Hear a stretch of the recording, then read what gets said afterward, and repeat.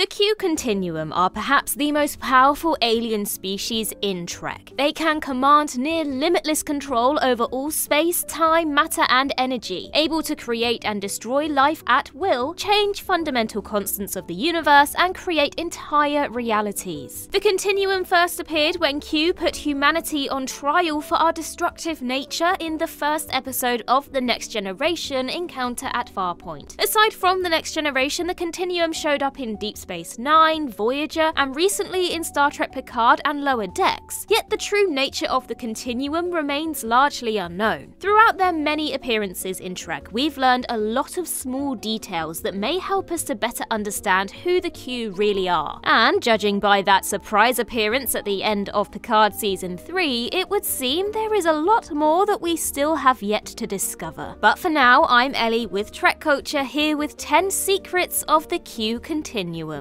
Number 10. The limitations of their powers. While the Q may claim to be truly omnipotent and omniscient, or all-powerful and all-knowing, their powers actually do have some limitations. For starters, a Q may not go against the wishes of the Continuum. Q, Quinn, Q Jr., and Amanda Rogers' parents have all been punished by the Continuum for going against their wishes. These punishments range from exile to being turned into a lower life form, or even execution on rare occasions. Qs are also not truly all-knowing, as they have been surprised on many occasions. Q was shocked to meet Guinan on the Enterprise D in Q Who, suggesting that he was unaware of her presence until that moment. As we'll also discuss later, the Q were also caught off guard by Quinn's rebellion and the revelation that they could die by natural causes. As far as we can tell, a Q at full power, with the support of the Continuum, can basically do or create anything. They possess full control over space, matter, time, and energy. Yet, despite this, their intelligence and ability to foresee the future definitely has limits. Number 9. They disappeared for at least 600 years. The Continuum visited Earth many times before finally introducing themselves in Encounter at Farpoint. Quinn alone visited Isaac Newton in the 17th century, Will Riker's ancestor Thaddeus Riker in the 19th century, and a famous musician named Maury Ginsberg in the 20th century. After meeting Picard, Q became a regular nuisance in Starfleet. In the Discovery episode The Examples, set in 3190, the crew was discussing possible candidates for the creators of the DMA, and we learned that the Q Continuum had not made contact with Starfleet for 600 years, or since roughly 2590. Q's apparent death in Star Trek Picard Season 2 was in 2401, so this shows that other members of the Q Continuum continued to visit Earth after John Delancey's Q died, but decided to stop for some reason after the 26th century, perhaps waiting for humanity to cross some threshold, or simply manipulating human history in hiding, like they did before Q introduced himself to Picard. Number 8. Quinn the Philosopher. The death of the Q, known as Quinn, was one of the most profound moments in the Continuum's history. Quinn was a respected philosopher among his people before he was stripped of his powers and imprisoned inside a comet to prevent him from committing suicide. When the Voyager crew encountered him in the episode Death Wish, Quinn explained that life in the Continuum had become painfully boring and pointless, as they have already seen and done everything imaginable. Q avoided his boredom by toying around with humans like Picard and Vash, but this didn't work for Quinn. He desired to end his own life to escape the monotony, but the Continuum would not allow him to, believing that the suicide of a Q would encourage others to do the same, causing untold social upheaval in the Continuum. With Voyager's help, Quinn was allowed to become mortal. He lost his powers and briefly served as a crewman on Voyager before deciding to go through with his suicide. Just as Q predicted, Quinn's death provoked a huge conflict in the Continuum between advocates of personal freedom and the supporters of traditional Q culture. This bloody war caused the death of several more Qs, but it was eventually ended when Q and his partner decided to reproduce, creating the first new Q in over 10 millennia. Number 7. The New Era. The origin of the Q is one of Star Trek's greatest mysteries. In The Q and the Grey, Q claimed that the Continuum had always existed, but Quinn's comments in Death Wish show that there has at least been some evolution in their species. In Death Wish, Quinn explained that at the beginning of what he called the New Era, life before the Q was a constant dialogue of discovery, issues, and humor from all over the universe, before the Continuum eventually stagnated, and having already seen everything and been everywhere, the Q began to lose their sense of purpose. This definitely shows that while the Q may have always existed, the structure of their society has been constantly evolving. Later, Quinn's death, the Q Civil War, and the birth of Q Jr. caused even more changes in the Continuum. We're left wondering what the Q were like before this so-called new era. Did they transition from typical physical bodies to beings of pure energy, or was this revolution merely a societal change? Number 6. Q executions. Given how opposed the Continuum was to Quinn's suicide, you may be surprised to hear that they have actually executed their own people in the past. Long ago, 2 Qs became tired of life in the Continuum and chose to live as humans on Earth. They conceived a child that they named Amanda Rogers and raised her as a human, but shortly after she was born, her parents were killed by the Continuum with a tornado for continuing to use their powers. This suggests that leaving the Continuum was not what caused their execution, but rather the use of their powers outside of the Continuum's guidance. When Amanda grew up, she started to notice her powers, and in the Next Generation episode True Q, she was given a choice between losing these newfound Q abilities or joining the Continuum. After realizing that holding back her powers would prove too difficult, she eventually chose to live as a Q and left her old life as a human behind. Number 5. Q weapons. In the Voyager episode The Q and the Grey, we saw a civil war breaking out in the Continuum, caused by Quinn's death in the episode Death Wish. In that episode, the 2 Q factions fought each other with special weapons built by the Continuum. These weapons, which were represented by guns from the American Civil War, were capable of injuring and killing Qs, and were so powerful that using them in the Continuum could generate supernovae in our universe, a phenomenon that Q called galactic crossfire. These Q weapons are interesting because prior to this episode, it was assumed that all of the powers of the Q came from their own minds. Q weapons showed that the Continuum could invent technology even more mighty than their natural powers, and these weapons could even be wielded by physical beings like humans. We already knew from episodes like True Q that the Continuum was able to execute Qs, and there have been several times when Qs had their powers taken and were made mortal, but this was the first time humans were shown to be able to kill one of these highly powerful entities at full power. Number 4. The first newborn in 10 millennia. The Q Civil War was caused by the suicide of one of their people, so Q hoped that he could end the conflict by creating a new life, something which he claimed had not been done in the Continuum for over 10 millennia. Presumably since Amanda Rogers was born on Earth and raised as a human. He originally hoped to mate with Captain Janeway, a human, in order to combine the best parts of both their species, but when Janeway refused, he instead convinced his old partner, another Q, to conceive a child with him. Q and his partner discussed how to conceive a child and decided to touch their fingers together, producing a little spark of light which apparently got the job done. The child, who became known as Q Jr., was meant to bring peace to the Continuum and usher in a new era, but he became more and more unruly as he approached adolescence, starting war, detonating omega molecules, and knocking planets out of their orbits. Q came to Voyager one last time in the episode Q2, in the hopes that Janeway would be able to straighten out the boy, who now appeared as a teenager because of how time works in the Continuum. Q Jr. caused a lot of chaos on the ship and eventually endangered Icheb's life. This devastated Jr., and he chose to sacrifice his own life to save his new friend, only for Q to reveal that he caused Icheb's injury in order to teach his son a lesson. Because of his offer to sacrifice himself, the Continuum chose not to turn the boy into an amoeba, as they originally planned, but instead into the next worst thing they could think of, a human. However, Junior's punishment was short-lived, as the Continuum soon came to the decision to allow him to keep his powers under the strict and constant supervision of his father. Apparently, this sentencing must have been finished by Star Trek Picard Season 2, as we saw no mention of him after this episode. Number 3. Don't provoke the Borg. As we talked about earlier, Q's son, Q Jr., was brought to Voyager by his father in the episode Q2, in the hopes that Janeway would teach him to be more compassionate and careful with his powers. Unfortunately, he almost immediately started toying with the crew by harassing Seven, removing Neelix's mouth, and teleporting 3 Borg cubes in the ship's path. Not wanting to see Janeway and the others assimilated, Q returned to save them from his son's antics, and scolded him, saying, "If the Continuum has told you once, they have told you 1,000 times. Don't provoke the Borg." The way Q phrased his words here was interesting. One has to wonder why Q was so afraid of provoking the Borg, especially since he could change reality so easily and likely even destroy the whole collective with a single thought. Also, it was Q who first introduced Starfleet to the Borg in the Next Generation episode Q Who. Maybe he should take his own advice. Number 2. They aren't immortal after all. Or are they? When it was revealed that Q was dying in the second season of Star Trek Picard, Q seemed just as surprised as the fans were. As we mentioned earlier, members of the Continuum have always been able to kill each other, but no one knew they could also die by seemingly natural causes. They have always claimed to be immortal. The reason for Q's death was left unexplained. He stated that he was on the threshold of the unknowable and about to be enveloped in the warm glow of meaning. He began to slowly lose his powers and used his remaining energy to return Picard and the others to their own time period. Given how reluctant the Continuum was to allow Quinn to die, the revelation that Qs can die of purely natural causes must have had drastic implications for their society. Perhaps this was a new stage in their evolution, similar to the new era that Quinn described. It's also likely that other members of the Continuum may have started to die off after Q, which could explain why they stopped visiting Starfleet after the 26th century. Of course, they could repopulate by creating a new generation, much in the same way that Q Jr. was created, but this would still cause severe changes in their society. Another possible explanation is that the Continuum was killing Q as punishment for his rebellious behavior. Q rebelled against his species on several occasions. Once they punished him by turning him into a human, so killing him doesn't seem that unlikely. Now, of course, Q's arrival to Jack at the end of Picard Season 3 suggests that perhaps they are immortal after all. But he also suggests that humans need to think less linearly, and perhaps this is a version of Q who comes before the events of Picard Season 2. I guess we'll just have to wait and see. Number 1. The Elorian Summoning Ritual. The Continuum have always had a very mysterious relationship with Guinan's species, the Elorians. When Q encountered Guinan in the Next Generation episode Q Who, the two of them posed defensively, and Q seemed legitimately scared of her. It wasn't until the second season of Picard that we finally learned more about their relationship. In the episode Monsters, Guinan explained that the Elorians and the Q Continuum were engaged in a Cold War long ago, before the two sides struck a truce. Part of this truce was that the Elorians were granted the ability to summon a member of the Continuum at any time through a ritual that required a liquid to be poured into a special bottle. The ritual initially failed, to Guinan's surprise, but she and Picard later encountered Q in the next episode. Apparently, the summoning was simply delayed because of Q's diminishing powers. We still don't know many details about this Cold War Guinan mentioned, or how the Elorians could have possibly stood against the godlike powers of the Continuum. Elorians are highly powerful beings, able to control the rate of their own aging and feel changes to the timeline, but they haven't mastered space and time to the same level that the Q have. Hopefully, we learn one day how the Elorians were able to threaten the Continuum, yet were devastated by the Borg. And that concludes our list. Let us know your thoughts on the Q Continuum in the comments down below. And while you're there, don't forget to like and subscribe, and tap that notification bell so you never miss a Trek Culture video ever again. Also, head over to Twitter and Instagram to follow us there, and I can be found across various social medias just by searching Ellie Littlechild. I've been Ellie with Trek Culture. I hope you have a wonderful day, and remember to boldly go where no one has gone before.